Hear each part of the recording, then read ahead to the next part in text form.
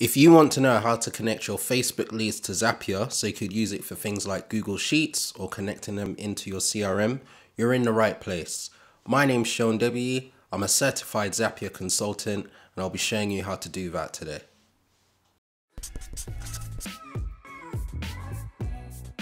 We're going to go through this assuming you have a basic understanding of Zapier. If anyone wants an explanation of a basic understanding, let me know. I'm sure there's tutorials out there, or I'm happy to make one. Alright, so first you need to make sure you're logged into your Zapier account. We'll start off by going to the Make a Zap button right here. And the first thing we want to do is we want to select Facebook. So we'll just type that in. And with the Facebook lead ads in particular, you do need to be on a premium account for Zapier for this to work. So we'll click to that and then we'll just select the new lead function and click continue. From here, we need to select our Facebook account. If you haven't set up your Facebook account before, just make sure you click on add new account and go ahead and set one up. Or you could just select your previous account if you've already done that. So I'm just going to see if this account quickly works. And yep, so I'm already logged in as my account is already set up. So I'll first select the page and it's going to be this one called One Art Cookie. And then we can select the form as well. Now with the form, you don't necessarily have to have your ad running at the moment. It can just be a form that has been created that an active ad hasn't been running for. But you do need to make sure that you have the right permissions on the Facebook page. So you need to make sure you're an admin and that you have advertising rights as well. But we'll click continue. And it's just going to ask us to test the trigger. So we'll do that, which is completely normal. And just in case you're not aware, the trigger is essentially you can think of it as the first action that is going to get your Zap in motion. So in this case, the trigger would be the new lead coming from Facebook. And in this case, we're going to set up the action to add this lead to a Google Sheet, which is something you could use for your clients or yourself. And then during the video, we'll also go through a few other examples like the CRM.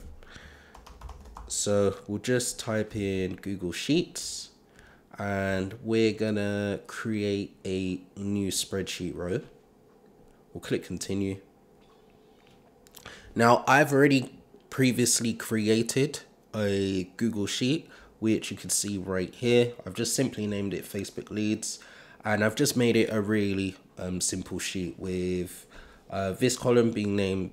I've put the name and email right here.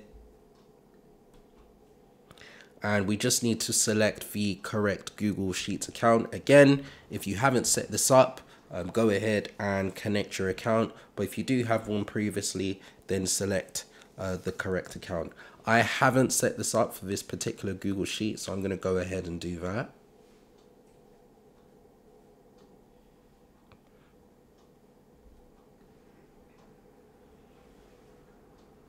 Okay, and once you've done that, again, click on continue. And then you should be able to select the appropriate drive and the Google Sheet as well. So that's just really simply do that from the drop down. And you can see the sheet I've created is literally named Google Sheet, Facebook Leads rather. And then you do need to select the worksheet as well. And now that I've selected the correct worksheet, we can see the two fields have showed up that I've created in the spreadsheet, name and email. And when we go back, they are selected right there. And then once we click in these boxes, we can essentially select what data we would like to be mapped within each field. So in this name field, I'm just going to select full name right here. In this email, I'm going to select email. And then once we click on continue, it's going to ask us to have a quick test of the Zap. And we can click on test and continue. And we can see this green tick, which is confirmation that the Zap is working. And if you want, we can also have a look at this spreadsheet right here, so we can see the dummy data has been tested. It all works fine. And then once you've done that and you're happy to go, you can simply click on turn on the Zap. And now the Zap is going to be turned on and you're good to go from there. So the second example I'm going to be showing you is getting the Facebook leads into a CRM or an email software. I'm going to be using MailChimp as an example, but you could use the same principles for any CRM or email software that's pretty much out there.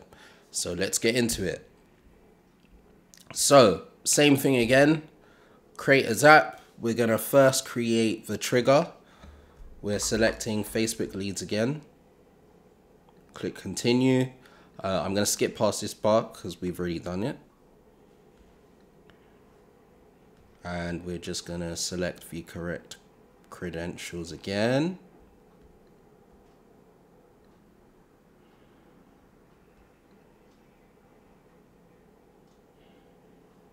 And we'll go there. But now the only difference is this time the action. So this time we're going to select MailChimp. I'm going to keep it simple and just add a new subscriber when we get a new Facebook lead. So I'll select that. Once again, if you haven't connected your MailChimp or your email client account, you're going to need to do that. If you previously connected it, then simply select it. We'll click on continue. And here we just need to select the correct fields. So I just have an example one here from my MailChimp account, which I'm going to use. And then from here, it's just about matching the correct fields. So for example, in the subscriber email, you can just select email right here. Some of the other details I'm not going to go through, but things like first name and last name, I could do that. MailChimp doesn't have a full name option, but I can just shove it in there if I'm not really sure. And then you would match all the details from there that you've collected from your Facebook lead. Click continue. Again, we'll test it again, same process again. And once we get that green confirmation, we can click on turn on Zap, and then the Zap has been completed. All right, so that's how to get your Facebook leads into a Google Sheet or any other software that you like, such as an email client or a CRM. If you have any questions, feel free to let me know in the comments below. As you know, I'm also a Zapier Consultant, so if you're interested in working with me, you can contact me at the email address on screen as well. Thanks.